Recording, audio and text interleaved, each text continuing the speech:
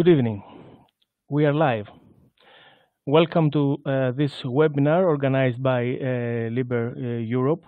My name is Yannis Tsakonas, and I am acting director of the Library Information Center in the University of Patras in Greece. I will be your host for today. Allow me also to introduce the three speakers that we will have and to give some brief information about the seminar. First of all, we have Sofie Wennström from Stockholm University Library. Sofie is an analyst in the library there and a member of the Open Access Working Group of LIBER. And Wilhelm Widmark is the library director of Stockholm University Library. He has served the LIBER organization for many years as executive board member and chair of the Innovative Scholarly Communication Steering Committee. And then we have Irena Kuchma, who is Open Access Program Manager of EIFL, which stands for Electronic Information in Libraries. And the three of them, they will share with us their experience and their knowledge on how we can cultivate an open science culture in our organizations. So, first of all, some notes. The webinar is being recorded. I hope that everybody is fine with this. Everybody who participates will receive a link to the recording later today. So all webinars of LIBER are being recorded and then shared to the community. The slides are already on Zenodo. You might you can find the link in the chat box that there is available to you. And if you have any questions, please put them in the chat box so that later we can ask them to our presenters. As in other webinars, your mic is not enabled, so you will be able to submit your queries through the chat box. And I will be responsible to transfer them to our speakers. So a couple of things about LIBER, although I suspect many of you already know what LIBER is about. We are the largest network of research libraries.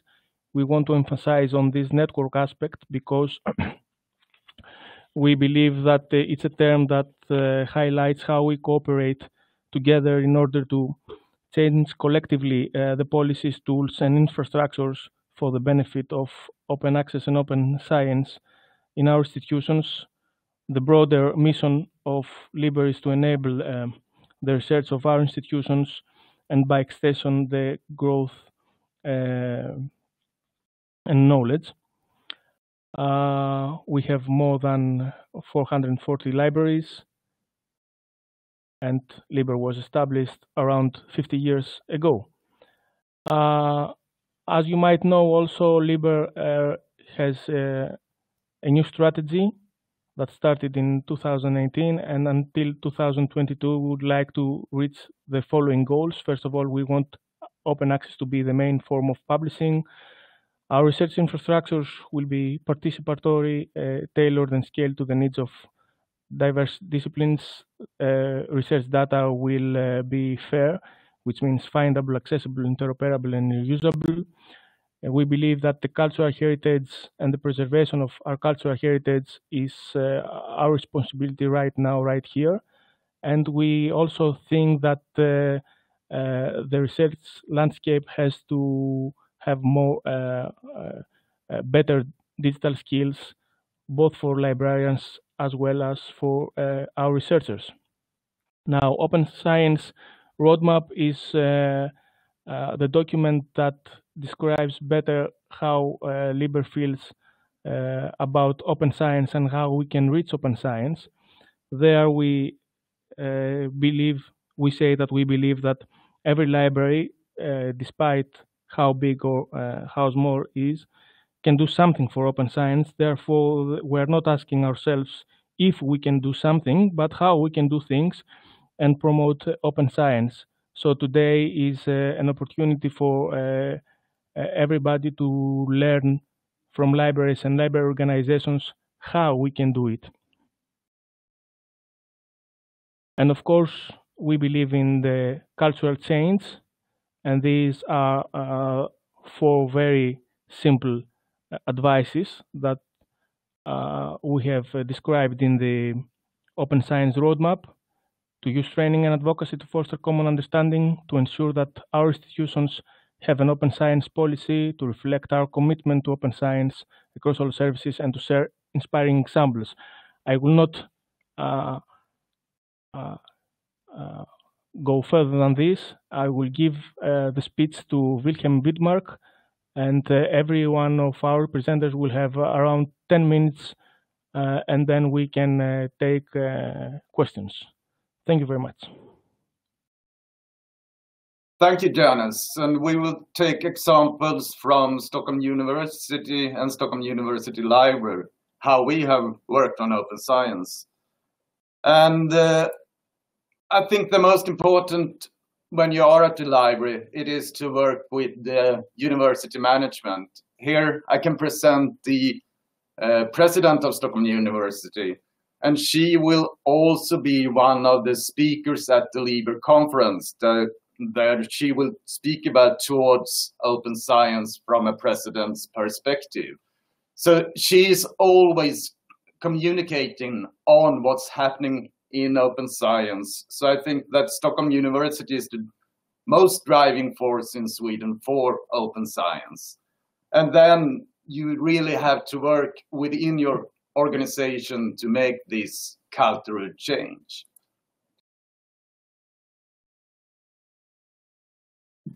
We have policy documents from the government as well. In Sweden, within the research field, we got a message that we will have a transition to open access in Sweden, and the goal is that the transition will be within 10 years. We think that it should be much faster, but it's really important to have policies from the government as well, work with the government.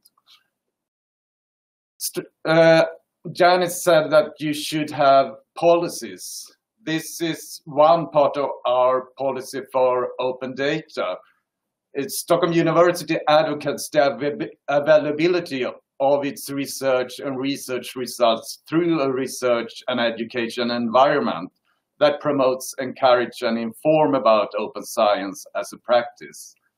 And I think policy is one thing. Then you have to live with the policy. You have to be out to the different institutions and talk to the researchers, the students, and the doctoral students about open science as a practice. We have also other governments' directive to help open science go further on. So the National Library of Sweden got an assignment to work for cooperation of open access to scholarly publications, and the Swedish Research Council got for cooperation for open access to research data. And a lot of different groups in Sweden are now working for these directives. One of the most important players, I think, is the Swedish Rectors Conference, SUHF. And you really have to talk to all the rectors because we have to make decisions together. In 2016, I was at the Rectors Conference and said that open science is not a library matter. But libraries could help in building infrastructure, lobbying, and education. Open access should be a question at the management of the universities. I think we couldn't drive things without having the management with us. It's really important that the question is at their table. And I can say now in 2018, all the rectors in Sweden has open science on their test as a task at their table. In 2018, we had long discussions with the negotiations with Elsevier, and that was really negotiations on how can we drive open access with Elsevier. We got an advice from the Rectors Conference to cancel the agreement.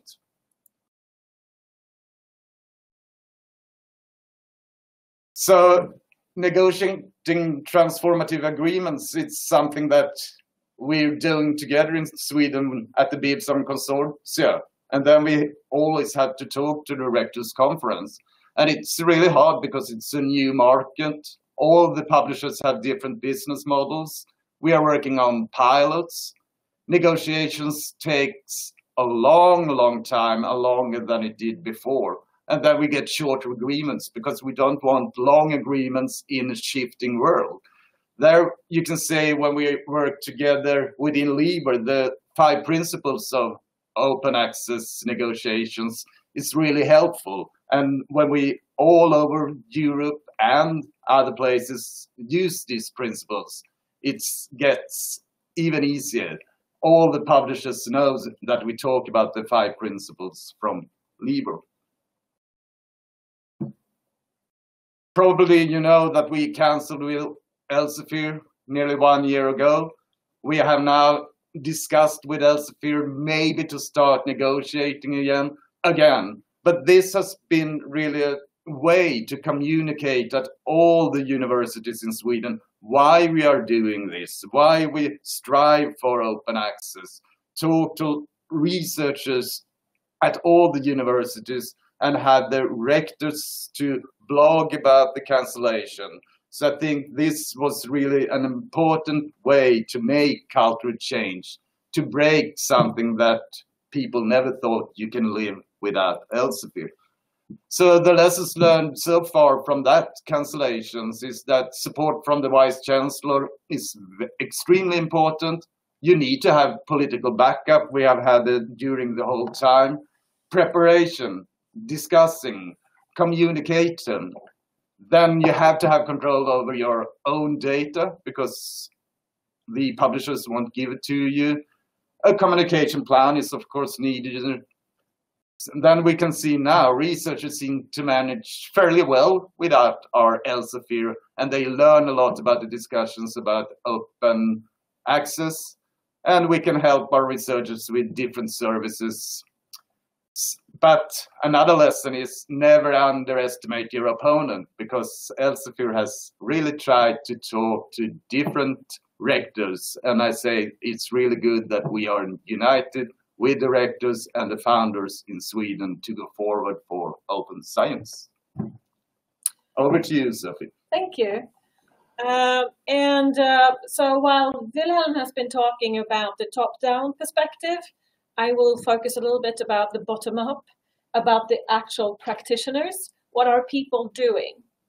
And in this example, we can look at science as a situated communicative practice. That's a sociocultural theoretical framework for thinking about how culture is nurtured in different networks. And in research, there's a lot of networks out there. Academic journals can be seen as a type of network where people come together and discuss important issues within their subject area. But also the learned societies, the conferences, and a diverse plethora of online spaces in different ways. So for us as a library, it's important to think about how we are positioned in this communicative practice. Where do we come in? How can we help and foster and nurture this cultural change that we see is needed? Because no decisions in the world can make an academic do exactly as you want them to do. They're going to do what's best for them. And they should be allowed to, of course, because it's their research and they are the experts in knowing how to deal with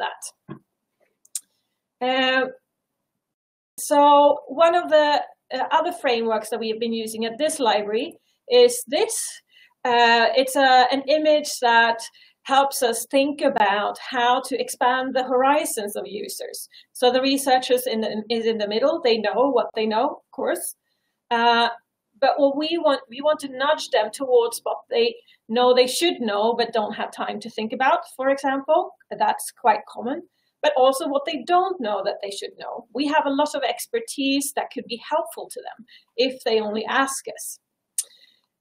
So what we need to think about as a library is to communicate well and make ourselves available to design these good science spaces where researchers can be nudged towards becoming more open. You have to make it easy to be more open if that is the goal. We have to make ourselves more available, and that's something that we have tried a lot at Stockholm University. We have separate ticket queues for just open science questions. We have put together teams that can work with, for example, research data, and they are learning together with the researchers about the best practices here. However, we also know that there's a lot of knowledge out there that people need to be able to share and to make these informed decisions that we want them to make. There's a lot of information that we know here at the library, like file formats and metadata to make information accessible across the board, but also about copyright and correct references to make sure that this new open space does not infringe on copyright or nurture plagiarism or other practices that we don't want them to use. We also want to help people understand how to describe content, because just putting an Excel spreadsheet out there is not good open science. Good open science is if you talk about, this is the context in which I collected this data, this is how you can be using it. And this is something that we have learned while talking to researchers is very important.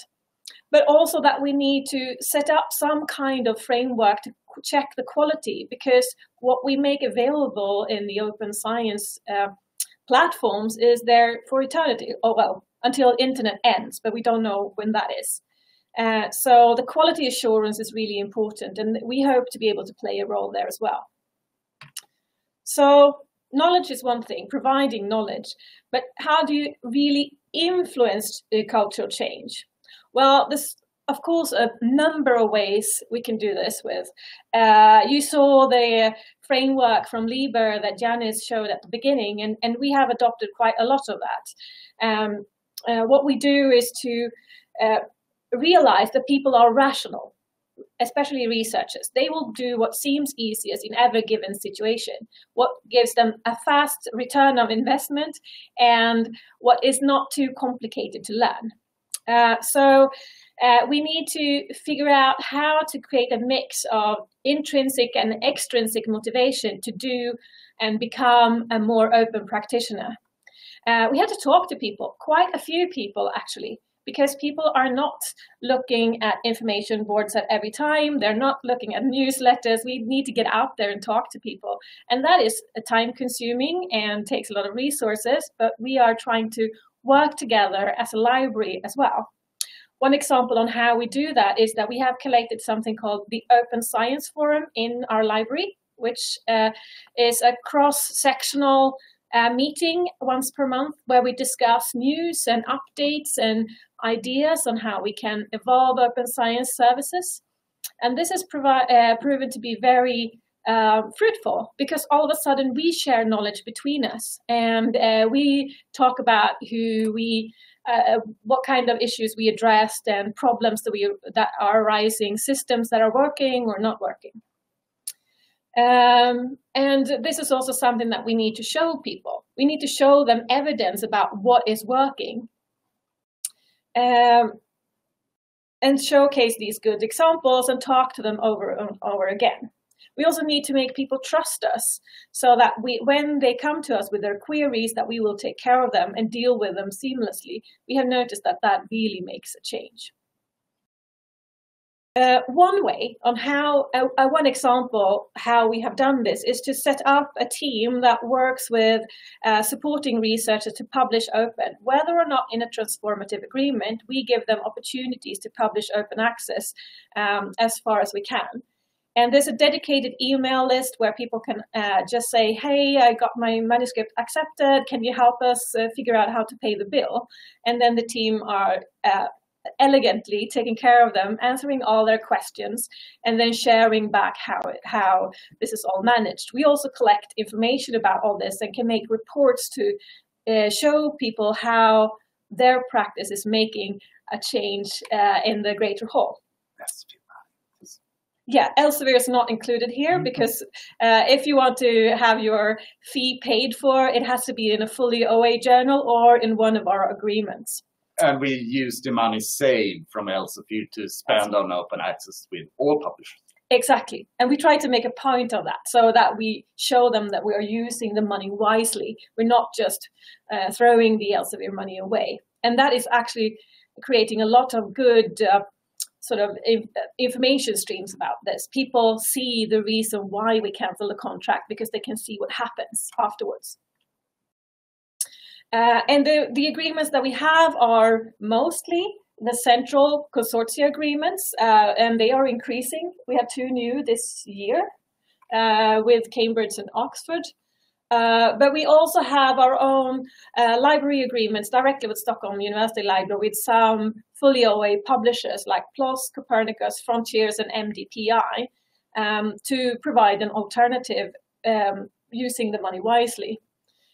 We have also made a collection page where all the agreements are listed, how there's instructions for researchers. They're more than welcome to look at it. To make it easy for them to interact with us and understand how their decisions plays a role. Another way on how we try to make it easy is also to collect a website, which is not actually at the library website. It's at the support website for all university staff.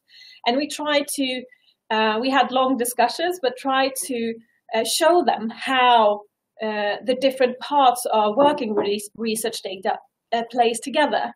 That you need several different things in order to share your data. And think a little bit before you do to make sure it's done wisely. So here, this is an example of how we try to communicate the joint services and by this create some kind of cultural change. And we also have collected a few frequently asked questions. So we have readily made answers that we can quickly send back to authors and editors who are asking us. This is a lot of text, but you will see the presentation afterwards where you can click the links and see what kind of advice that we provide for researchers. So that was all I had. So now we're open for questions. No, Irina. Oh, Irina, sorry, yes. Hello, thanks for inviting me to join this discussion. And I would like to talk about open science training. Our foster aim is also to influence cultural change towards open science. And we believe that we can do this with offering offline and online training, especially to early career researchers. And for those of you who don't know Foster, it's a project with a number of partners, including LIBER and others. And you can see our URL here. And we have a collection of reusable training materials. When we started, we came up with taxonomy for open science training materials because we thought that that might be a good way to navigate training materials and resources. But then when we evolved as a project, we were thinking that maybe taxonomy is a little bit boring for early career researchers. And then we came up with an idea of badges and learning paths as a way to navigate open science training materials and also to encourage early career researchers to join online training. What we currently have is a set of 10 free open reusable courses about different open science topics. And when we're developing them, we collected burning questions from researchers, and we tried to provide discipline-specific advice. We worked with our disciplinary partners, CRG in Barcelona, Center for Genomic Regulations for Life Sciences, GASIS for Social Sciences, and DARIA for Humanities. And we also have tried to have an interactive content and some quizzes. And we were really happy when we received a lot of comments and reviews from community when we were pre-releasing these courses. And a person who completes a course and answers a quiz receives a badge. And if that person collects a number of badges, then she could receive a certain specification, specialization, for example, open peer reviewer or reproducible data sharer or reproducible researcher or open innovator or open access author. And for example, if you want to be a reproducible research practitioner, you have to complete a course about what is open science, data management and sharing, open access to publications, and some other courses, and then get this specialization. And we think this would be more interesting and engaging for early career researchers.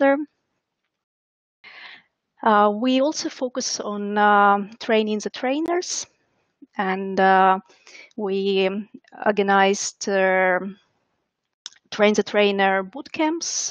We have one going on now in Salamanca for Spanish and Portuguese speaking participants at our partners Minho University and CSIC in Spain are organizing, and we have 3 more bootcamps coming up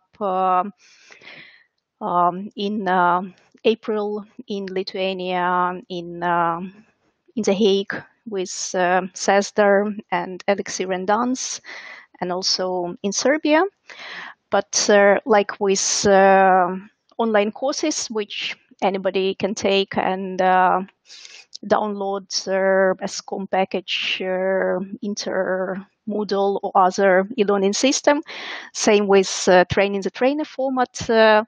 We tried to describe it as do-it-yourself Train the Trainer event, and there is a link on my slide which explains you how you can do your own Train the Trainer bootcamp using our materials. And also a huge help for us was an open science training handbook.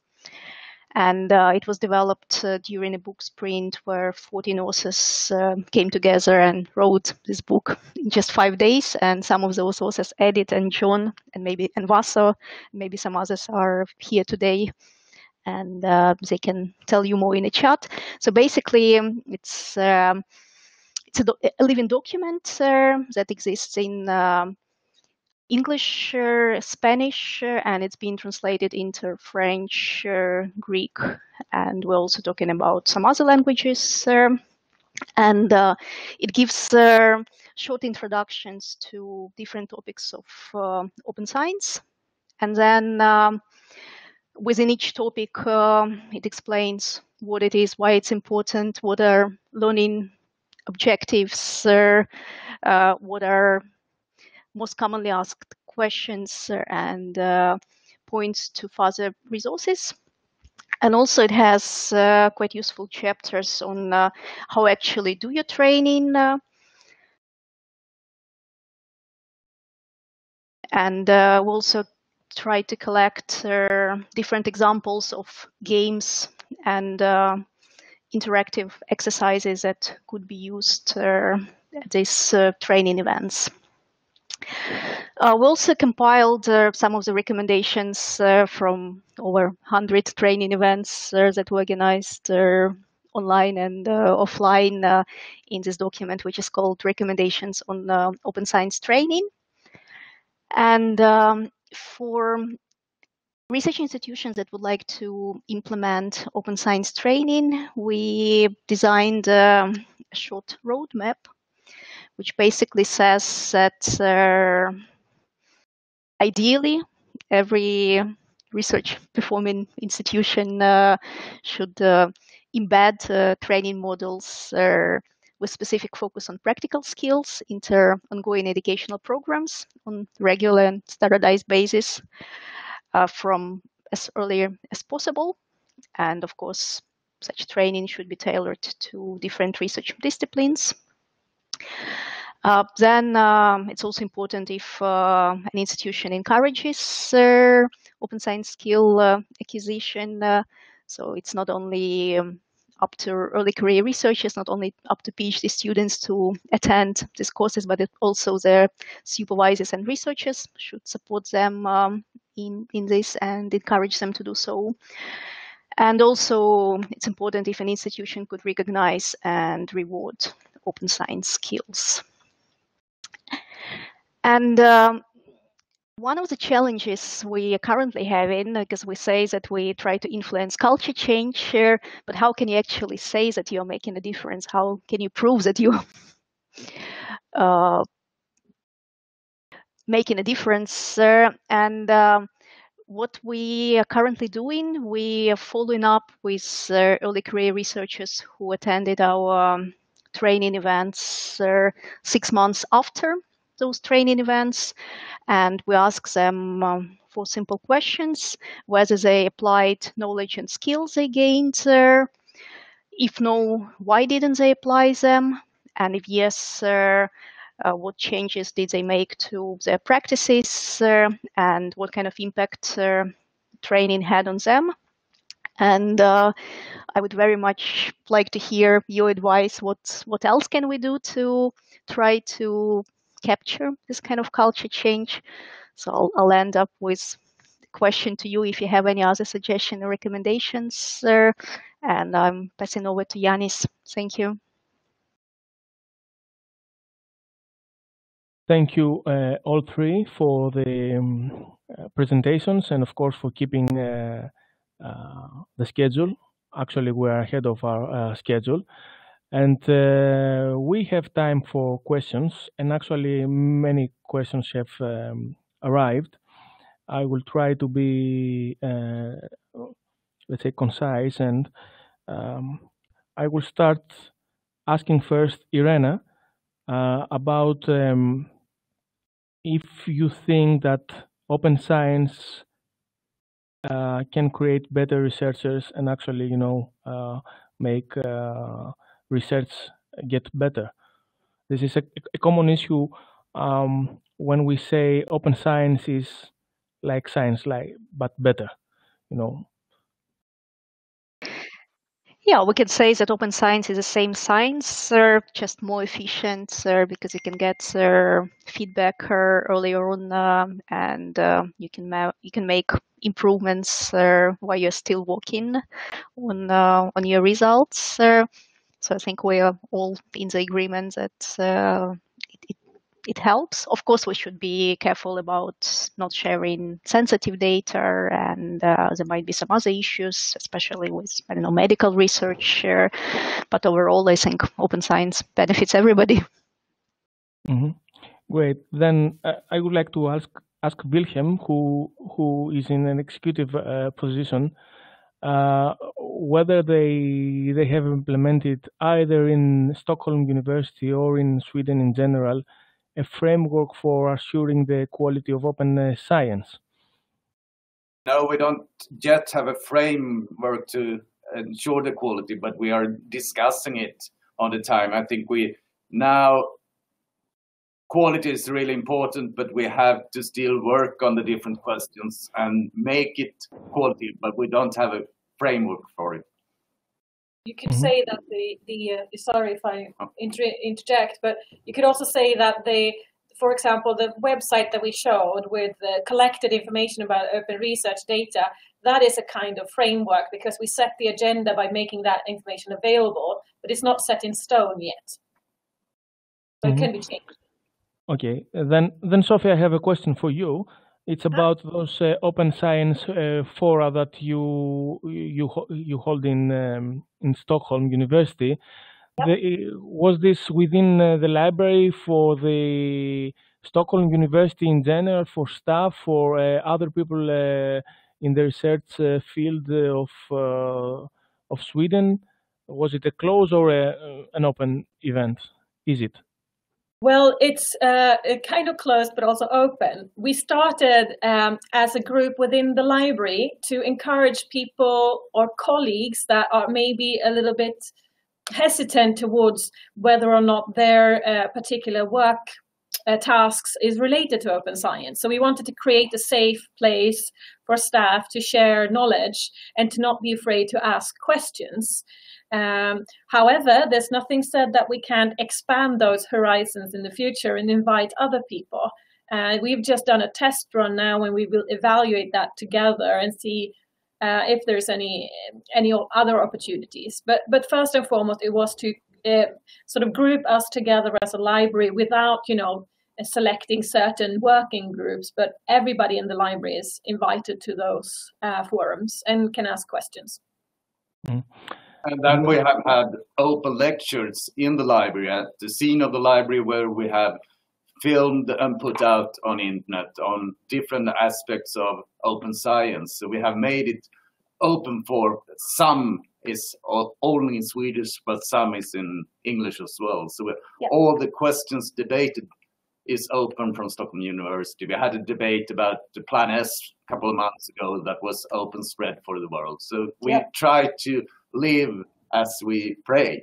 Yes, and also about the open science, those open forums is also where we get informed about new things that we need to do, knowledge gaps that we need to fill. So they're really important for us to not only work for ourselves, but to also open up for other voices.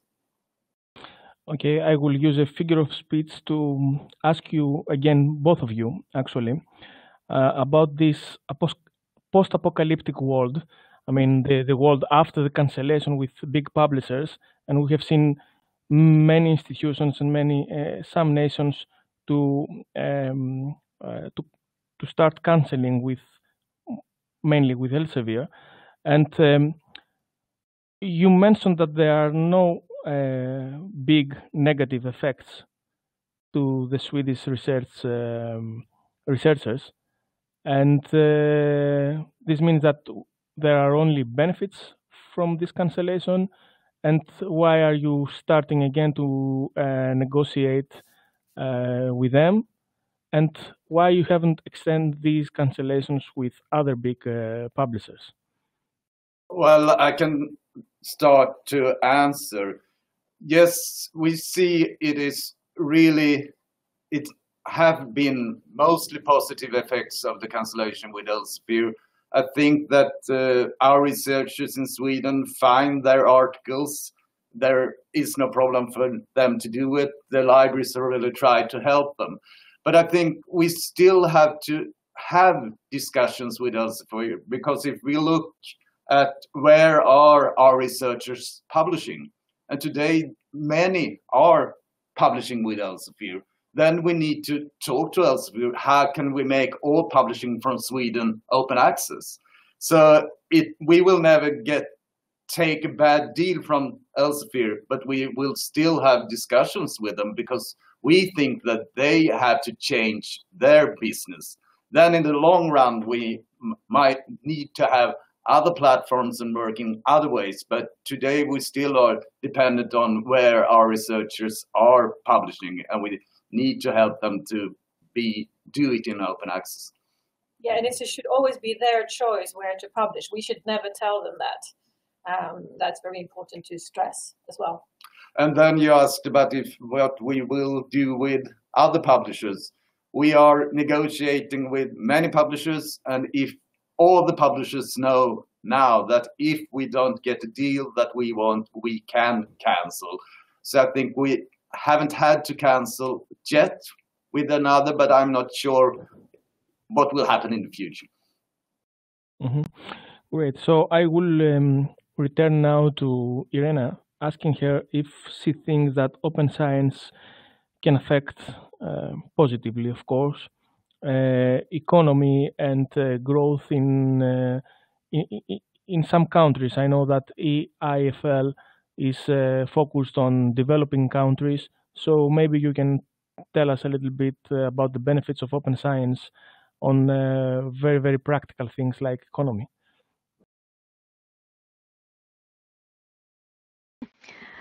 Well, I think yes, and here in Europe, one of the rationale behind open science policies is to actually compete economically.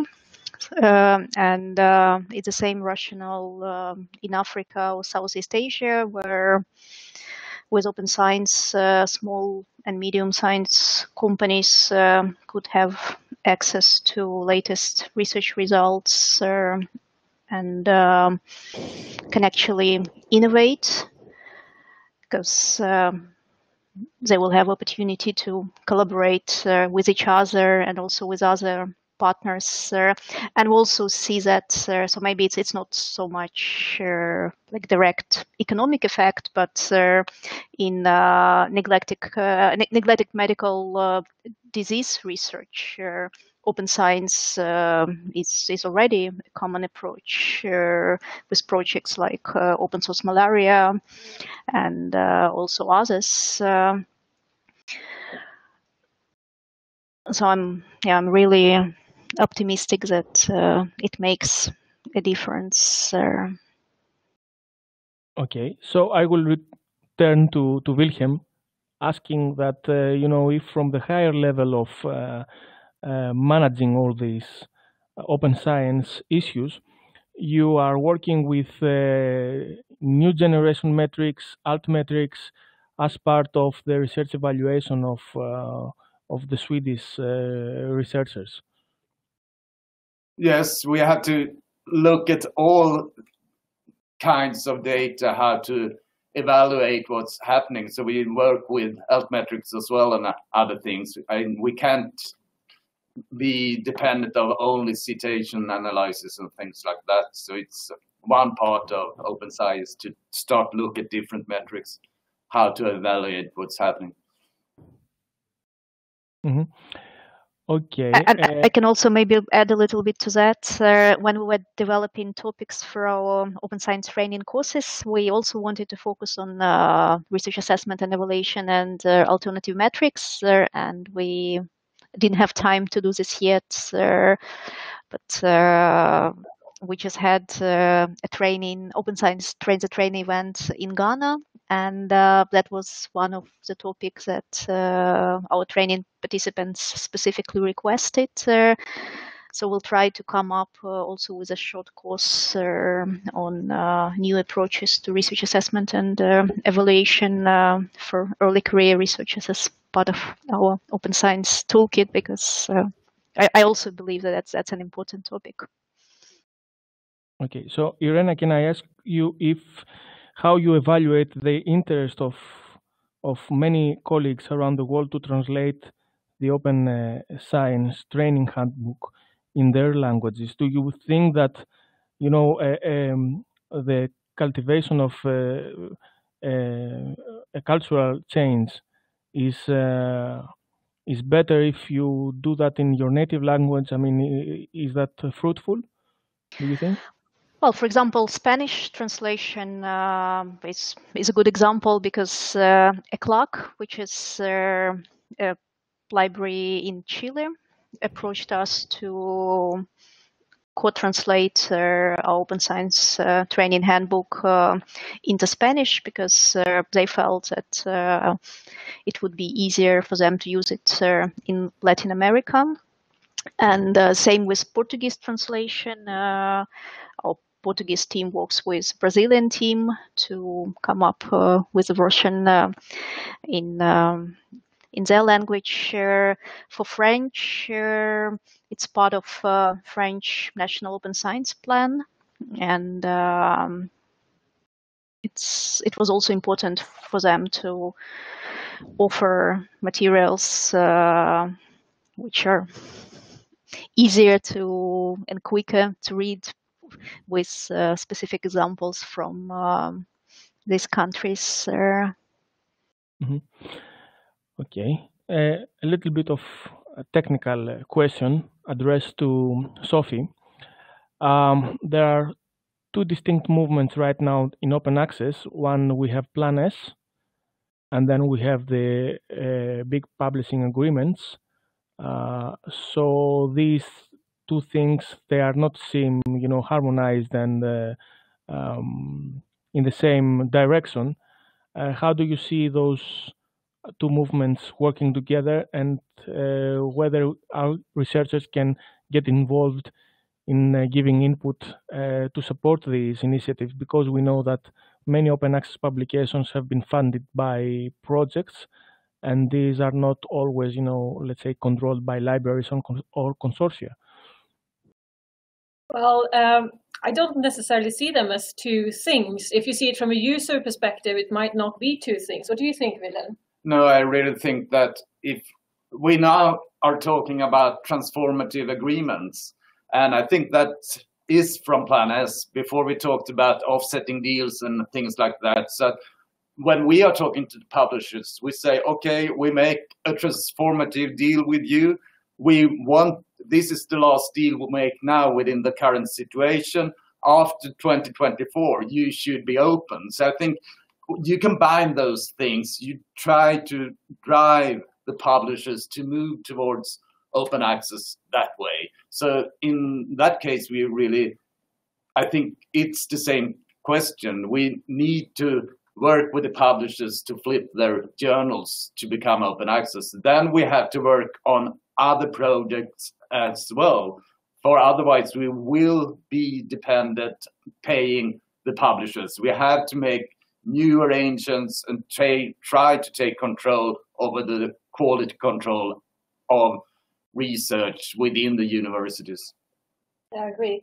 And there are also other alternatives, like we have workshops on looking at open educational resources, and you talk to researchers there, and they don't see it as different things. For them, it's sort of the same area. They use the same tools. They think about the same frameworks. So I think we will be moving more and more towards a sort of a more unified view on this, rather than having the different stakeholders staking out their own space.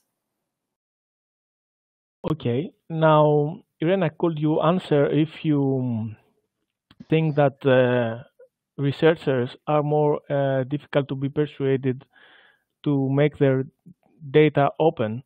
And do you have any ideas how we can, let's say, fight this reluctance that they have to open their own data and support this cultural change? Well, from my perspective, I don't really see a strong opposition from researchers towards opening up data, because there is no real market for data. There are no publishers approaching researchers and offering exclusive publishing agreements. So from my experience, researchers who have useful data with potential for reuse are willing to share it. Of course, the question is when you share.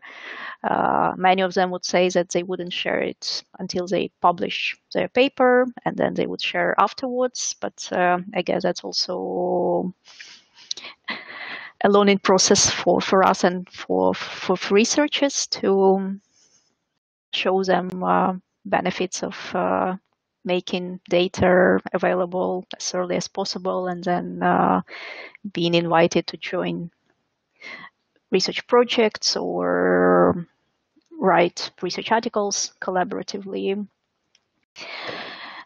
And also adding up to previous Coalition S and transformative agreement discussion, I think it's important to remember that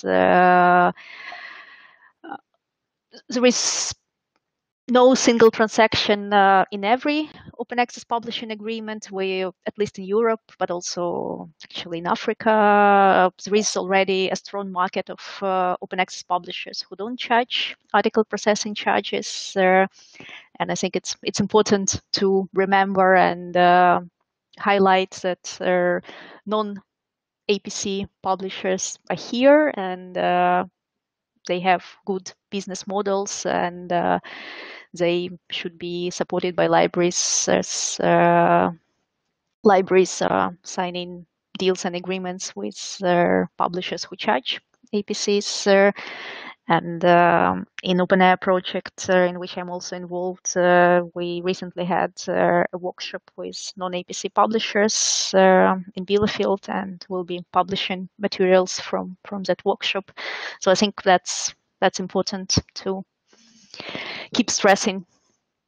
I think that the question about research data, it's much more complex. It's much more decisions for the researchers how to do it. And I am a little bit more afraid that the publishers will try to gain a lot of money on the research data as well. Today, many journals, they have things that you have to publish your data, and if we don't have the infrastructure at the university, they just say, okay, you can have it here and pay us again. So I think it's very, very important that all universities work with and nations work with infrastructure for publishing data. Otherwise, we will end up paying the publishers for that thing as well. Yeah, and also introducing more or less similar research data management policies in universities. Yes, in our policy, we say that we shouldn't give away the data to the publishers. It says in the data handling policy at Stockholm University. And one important aspect is also that research is not national, it's global. So we see most big research projects are not from one nation, but from several. So we need to align, I think. Yes, and then I think it's very important to start to talk to the doctoral students. I had a lesson yesterday with all the doctoral students in chemists and talked about both open access and open data. They are the researchers for the future, and they need to have it within their course from the beginning, lessons about open science. I think it's really important to start with the doctoral students.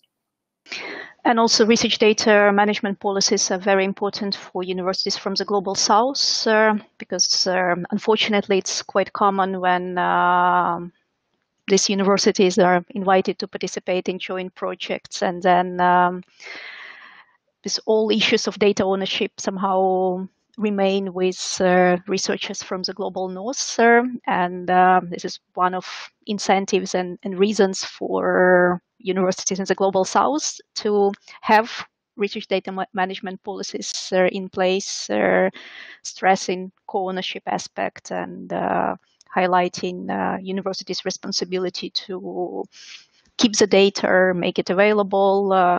And I was very happy when we were writing a master plan for the University of Yangon, which is a major research institution in Myanmar. They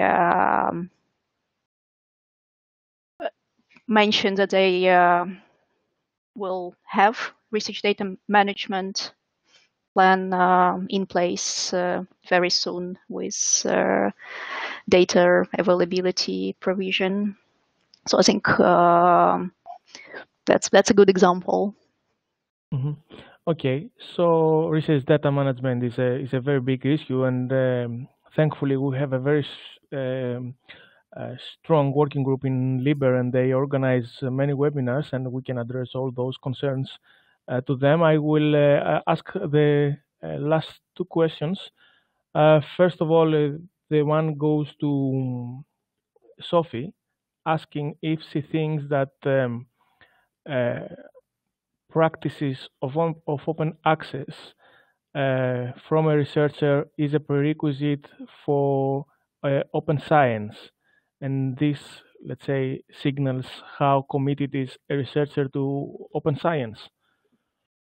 Well, yeah, I would say so, because then you tap into an area where they have some knowledge. They know a lot about publishing, and if we can nudge them towards open publishing and see that that works, I think they will also see the benefits of a sharing culture also in other areas like learning material and data.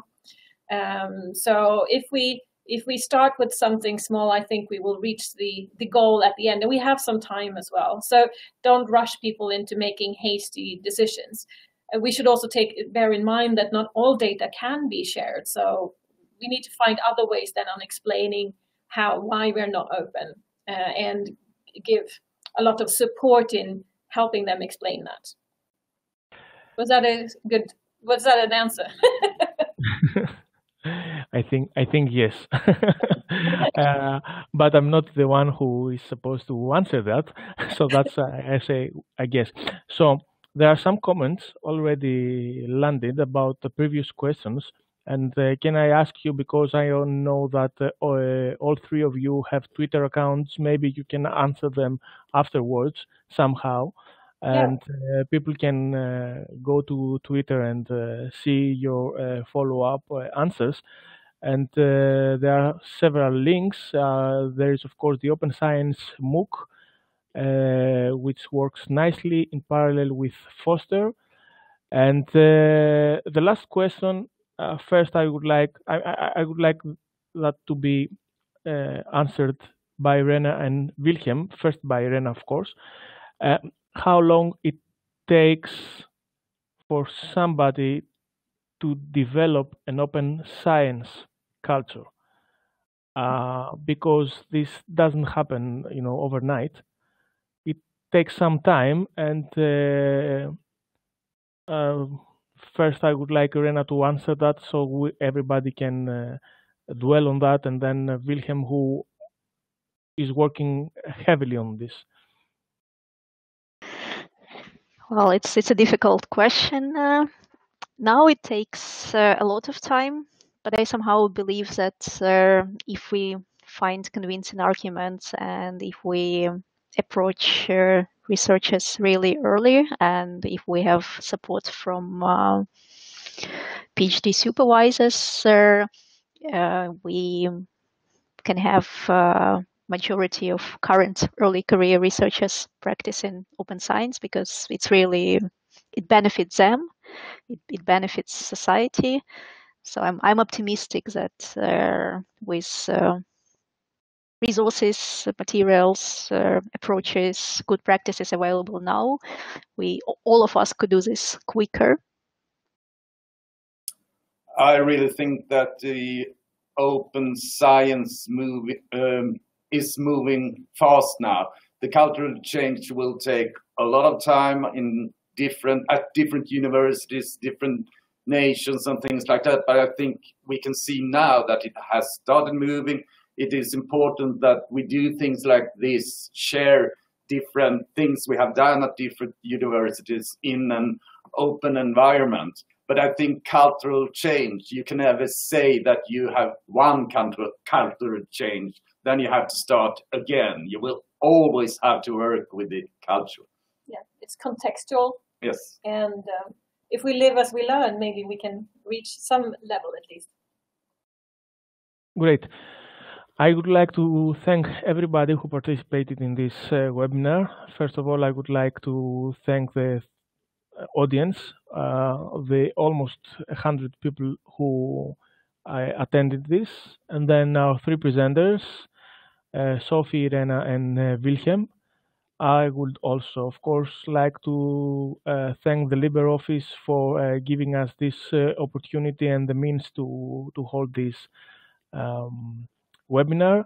As we said, the link will be shortly available for you to watch again this webinar. Of course, you can share it with other colleagues who were not able to attend. And we are looking forward to seeing you again in a conference, in an event, or another webinar by LIBER. Thank you very much. Thank you. Thank you, Janis, to keeping this together. Really good moderator. Thank you. Thank you all. Bye. Bye.